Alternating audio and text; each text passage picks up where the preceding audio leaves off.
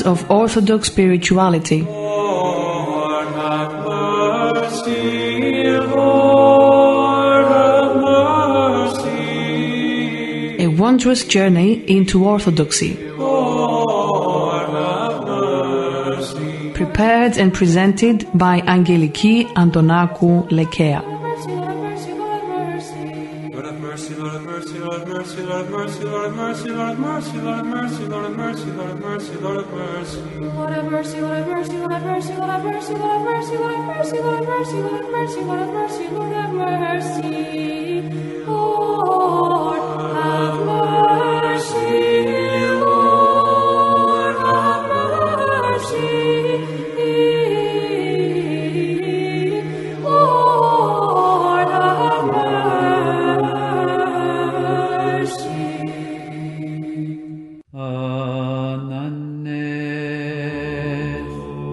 Hello, dear listeners.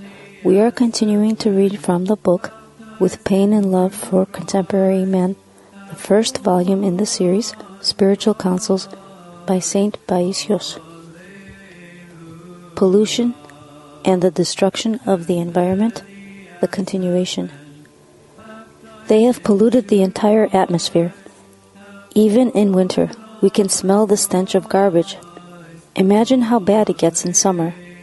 And they don't bother to send an airplane to spray with disinfectant. We are lucky that God has made flowers with fragrant aromas. All these flowers, with their various forms and sizes and fragrances, neutralize the stench. What would happen without these natural aromas in the atmosphere? It only takes one dead animal, and the stench is unbearable. God takes such good care of us. Imagine our condition if He ever abandoned us. Imagine if there were no flowers and herbs on the earth. Through them, our fetid odors are covered. We can take such delight in flowers and their aromas. Once a lay person came to my kalivi and asked me, "What do you do here day and night, with all the time you have?" Everything around me was in full bloom. The mountain slopes were full of flowers. There was a sweet fragrance everywhere. So I said to him, "Do you know what I must go through in order to water and take care of all the living things you see? And do you see how many vigil lamps I light in the sky every night?" The elder meant the stars. "I hardly have enough time to light them all." He was looking at me dumbfounded. "Don't you see all the lamps up there at night? I am the one who keeps them burning. How could I possibly have enough time? It is not easy with so many lamps. I need to change the wick to pour the oil." The poor soul was a loss for words. Spraying pesticides is poisonous. So many birds die from pesticides. They spray the trees to protect them from disease, and as a result, people get sick. They poison everything. Wouldn't it be better if we sprayed less and buried the rotten fruit or composted it instead of composting the good ones? Isn't it obvious that pesticide fumes harm human beings? They can be fatal for young children. This is one reason they are born sick. I once said to a visitor, "What's going on? You have killed the insects and now you are killing people." They spray the flowers to kill the insects, and people get sick. Next thing you know, they will discover even stronger pesticides. What will happen to us? It has been proven that some of the insects they exterminated were actually killing other harmful insects. Now we will try to breed the good insects again in order to get rid of the bad ones. God has arranged everything so well. Wherever there are crickets, there are no mosquitoes. A person came to the kalivi with a small device. It produced a harsher version of the cricket sound to repel mosquitoes. We killed the crickets which sang so sweetly, and now we are trying to imitate their sound, which God has made with a battery-run device. They have killed everything, the crickets, the turtle doves. It is rare to see even a raven today. Soon, we'll be exhibiting ravens in cages. When you spray your trees, let God help you a little. If the pesticide does not reach everywhere, it does not matter. We have all kinds of means today for so many things, but nothing to strengthen our faith. I hear people ask, is such and such a medicine available? Where is it? Abroad? And they rush to the phone to find out how to get it. Gradually, lay people and even monastics are putting God aside. We have not put spiritual progress first. Had that been our priority, everything would be holy and good. The problem is, when it comes to spiritual progress, we monastics are no different from lay people. But Yaronda, Dacus ordaicus, an insect, is harmful to the olive trees. Take your goboskini and pray for the Dacus to leave the trees. Do not just rely on spraying. Put some Christ in your work. We are making an effort to do things as if we lived in the world. It does not occur to us that we monastics live in a different world. We should not try to imitate what lay people do or even outdo them. Where is Christ? I am not saying that you should not spray at all, but just keep in mind that they are still experimenting with these chemicals. When you spray, wear masks. It is better to have some fruit afflicted by Dacus than to try to spray everything in sight. Try to cut down on the number of your sprayings. Pray with devotion. Read the first psalm and sprinkle some holy water on the trees.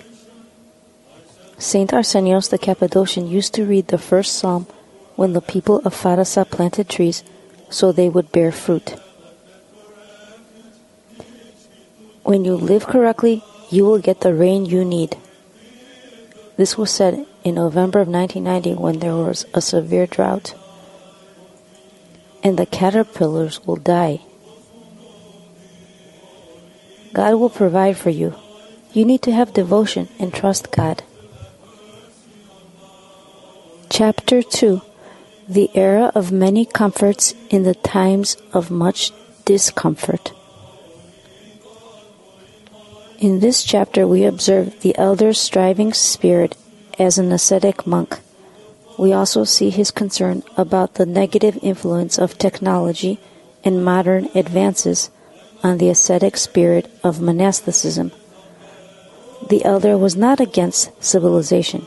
He wanted to emphasize the idea that we must rule civilization and not be ruled by it.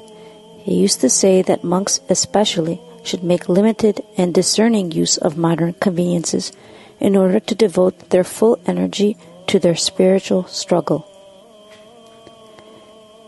Even our hearts have turned into steel. An excess of modern conveniences is making our lives inconvenient. Machines have multiplied, and so have distractions. And they in turn have made man a machine. All kinds of machines and inventions are controlling our lives. This is why human hearts are also turning into steel. The availability of so many comforts has made cultivating a conscience in people difficult. In the old days, we used to work with animals, and this made us more compassionate. If you overloaded an animal and the poor thing knelt down from the weight, you felt bad for it. When it was hungry and looked at you imploringly, it would break your heart. I remember when one of our cows fell ill, how we suffered with it because it was a member of our family. Today, people own all kinds of devices made of steel, and unfortunately, this is also what has become of our hearts. Is this piece of iron broken? Weld it back together. Has the car stopped working? Take it to the repair shop. If it cannot be fixed, they throw it away. They have no feelings for it. After all, it's just a piece of metal. The heart does not take part in these decisions. This is how selfishness and egoism find fertile ground and take root. Today, we have so little consideration for our fellow human beings. In the old days, because food would spoil after a day, people would think of those who were poor. It is better to give it to a poor person than throw it away, they reasoned. A person that was spiritually advanced would even think, let the poor person eat first and I will eat later. Nowadays, people put the food in the refrigerator and do not think of those in need. I remember whenever we had a good yield of vegetables or fruit, we always shared it with our neighbors. What else were we supposed to do with all the excess produce? It would spoil anyway. Now that we have refrigerators, people think, why share it with others? We'll put it in the refrigerator and keep it for ourselves. And I will not even mention the tons of produce we throw away or bury in landfills, while millions of people in other parts of the world are starving to death. People have gone crazy about machines. We constantly come up with new devices. They run faster than the human mind, because the devil is there to give a hand. In the old days, when we did not have telephones, faxes, and all kinds of technology, we lived tranquil and simple lives. Back then, Yeroda, people would really enjoy their lives. Yes, they did, unlike these days when people have gone crazy about machines. People are tortured by the many conveniences available. They drown in their anxiety to possess them. I remember when I was at the monastery of Sinai. The elder was there from 1962 to 1964. How cheerful the Bedouin were. They lived in tents. Their lives were simple. They could not feel at home in Alexandria or Cairo. Their home was in the desert and in their tents. They drank tea when they could get it and praised God. But now with all this progress, they too have started to forget God. You see, they have caught the European spirit. Israelites first constructed concrete block cabins for them, and then sold them whatever old car had been left in Israel. The Sinai Peninsula now belongs to Egypt, but at that time it belonged to Israel. Ah, these enterprising Israelites. Now, each Bedouin has a concrete block hut, a broken car parked outside, and lots of anxiety. The car breaks down, and they go through all kinds of trouble to fix it. And what do you think their gain is? Nothing more than a headache. At least in the old days, things were well built and lasted a long time. Now we pay so much money to buy something, and after a while it breaks down. In this way, the factories keep at it, making new things and taking people's money. We are working so hard trying to make ends meet. Machines are the brainchild of European scientists who spend their time with screwdrivers. Let's say at first they make a lid.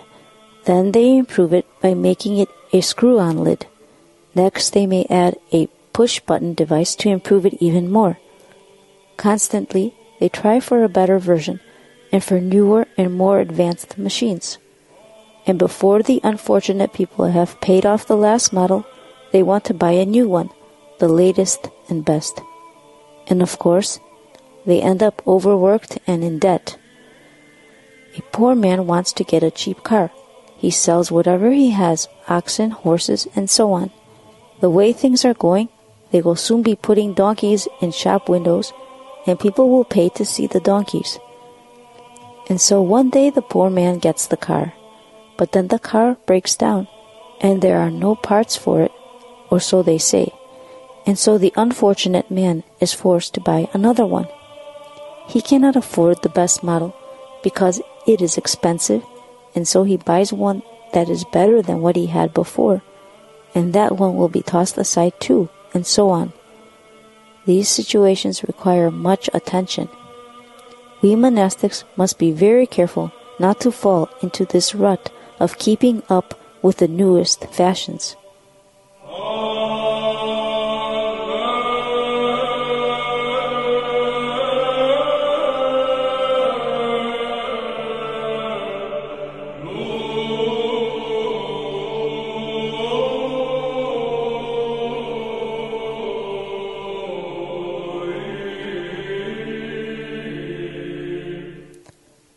television has done great damage. Yeroda, nowadays telecommunications are so advanced that one can see live what is happening on the other side of the earth. Yes, they see the entire world, but they don't see themselves. That is the only thing they cannot see. It's the human mind that destroys people, not God. Yeroda, television is very harmful. Of course it is. Someone came and told me, "Television is good, Father." "Eggs are good too," I replied, "but if you mix them with chicken droppings, they become useless." The same applies to radio and television. Today, if you turn on the radio to listen to the news, you must first put up with the songs they play. In the old days, it was different. You knew the time the news would start. You turned the radio on, and that was it. Now you have to listen to the songs first. If you turn the radio off, you might miss the news. Television has done so much damage. Children are the most harmed. A 7-year-old child came with his father to the Kalivi once. I saw the demon of television speaking through the child's mouth, exactly as demons speak through the mouth of the possessed. It was like a baby born with teeth. It is hard today to find normal children. You find little monsters, and you see they don't get to think for themselves. They only repeat what they have heard and seen on television. Television is being used to make people numb and dumb. People believe what they hear and see, and act accordingly. Yeroda, mothers ask us how they can keep their children away from television. They must explain to their children that television dulls their minds. They lose the ability to think on their own, to think critically, not to mention the damage it causes to their eyesight.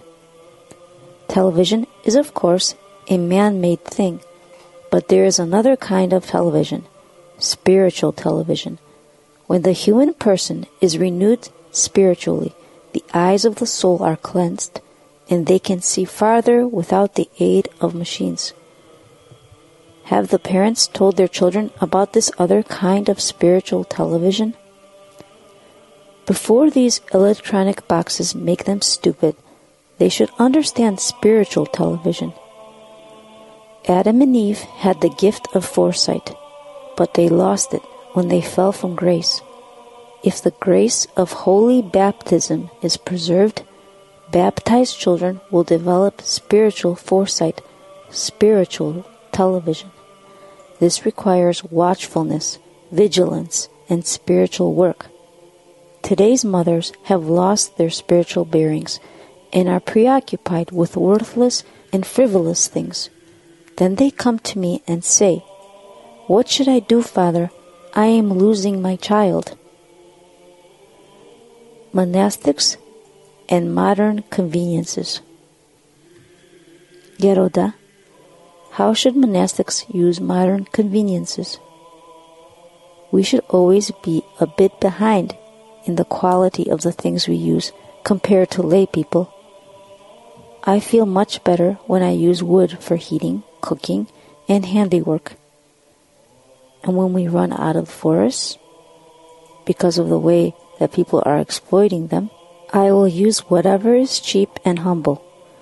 An oil stove, for example, or some other type of heating, and a kerosene lamp to do my handiwork.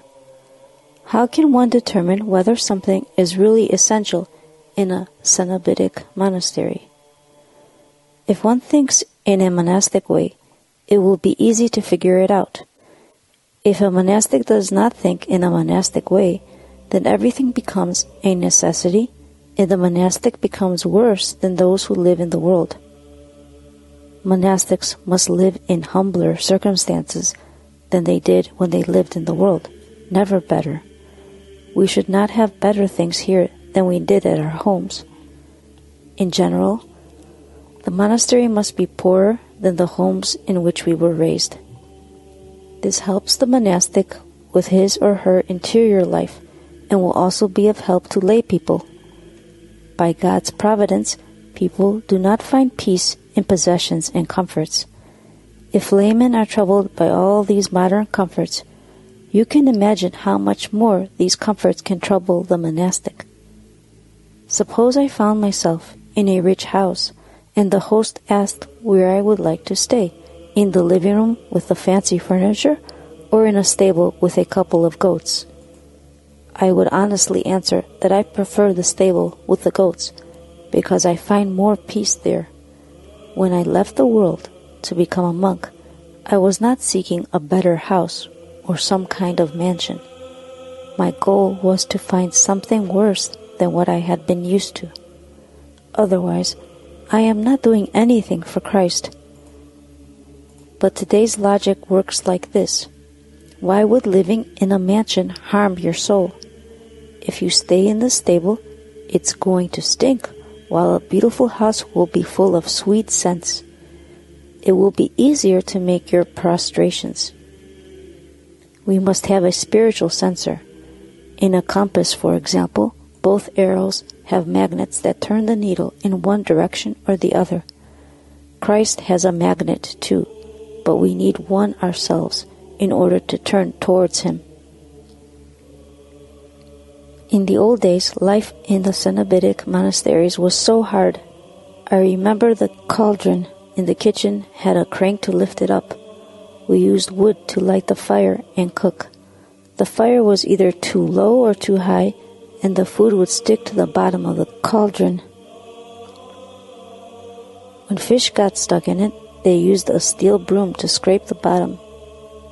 Then we had to collect the ashes from the fire and place them in a clay jar with a hole underneath to make lye for washing the dishes. It was so rough on our hands, and we lifted the water with a windlass to the Archdiocese. Some of the things that I see today in monasteries are not justified. In one monastery, I saw the monks cutting bread with a machine. That's not fitting. If a monk is ill or not feeling well and cannot cut the bread with a knife, and there is a need to cut it but there is no one else to do it, then using a machine is justified. But when you see a burly monk cutting bread with a slicing machine, you know there's something wrong. This fellow can work a jackhammer, but he uses a machine to cut bread and considers it an achievement. Make sure that you advance in spiritual matters and not in machines and comforts. Do not delight in these things. If monasticism loses the spirit of asceticism, the monastic life will have no meaning. If we make convenience the rule of monastic life, we will not prosper. The monastic avoids conveniences because they do not help him spiritually. Even in the world, excessive conveniences make life difficult. But conveniences do not befit a monk, even if he could find comfort in them. We should not seek what is comfortable. During the time of Saint Arsenios the Great, they did not have electricity or gas lights, only some fancy lamps in the palace that used very fine oil. Saint Arsenios the Great was born in Rome about 354 AD. He was a man of great wisdom and virtue. He was called Father of Kings because the Emperor Theodosius had entrusted him with the education of his children. In 394, after receiving a divine call, he departed for the desert of Egypt, and from there he went to the Skiti, a wilderness area. Despite the fact that he lived in palaces, he rose to prominence as a monk because of the great austerity of his asceticism. He died in 440 at the age of 86.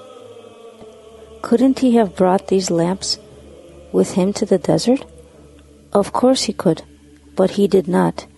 He used the cotton wick and seed oil, or whatever was available at that time. We sometimes try to justify the use of machines and other conveniences by claiming that they help us to do our work faster and leave us more time for our spiritual work. But the opposite happens. Our lives become stressful, and full of concerns and anxieties, like the lives of lay people. When a number of young monks joined a certain monastery, the first thing they did was to buy pressure cookers in order to have more time for their spiritual duties, prayer, study, and so on. But instead of doing that, they would just sit and talk for hours. You see, they did not use comforts to save time and use that time for their spiritual benefit. Today, comforts save us time, but there is no time for prayer. Yeroda, I have heard people say that Saint Athanasius the Athonite was a progressive. Yes, he was a progressive, but not in the sense that people understand the word today. Let them read the life of Saint Athanasius and see the difference. During his time, the monastery had 800 to 1,000 monks, and hundreds of poor and hungry people came looking for help. They gathered at the Lavra monastery, seeking food and shelter. The saint had even purchased 2 oxen for the mill in order to cope with all those mouths. Why don't we do the same thing today? He had to create a new type of oven, a novelty for his time, in order to bake enough bread to give to all these people. The Byzantine emperors had endowed monasteries with a lot of land because monasteries served as charitable institutions. These emperors founded and endowed monasteries in order to help lay people spiritually and materially. We must realize that all things will be lost, taken away, and we will find ourselves standing before God in debt. Actually, we monastics should not have even what today's laity throws away. Instead, we should have the worthless junk that the wealthy people of older times used to throw away. You must keep in mind 2 things. The first is that we are going to die, and the second is that we may not die from natural causes. You should be prepared to die of unnatural causes. If you remember these 2 things, all will be fine. Spiritually and otherwise, things will work out.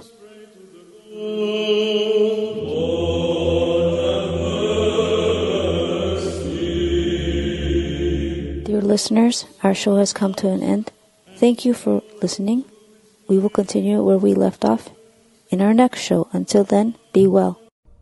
Lord, have mercy. Lord, have mercy. Lord, have Readings of Orthodox Spirituality. Lord, have mercy. Lord, have mercy. A wondrous journey into Orthodoxy. Lord, have mercy. Prepared and presented by Angeliki Antonakou Lekea.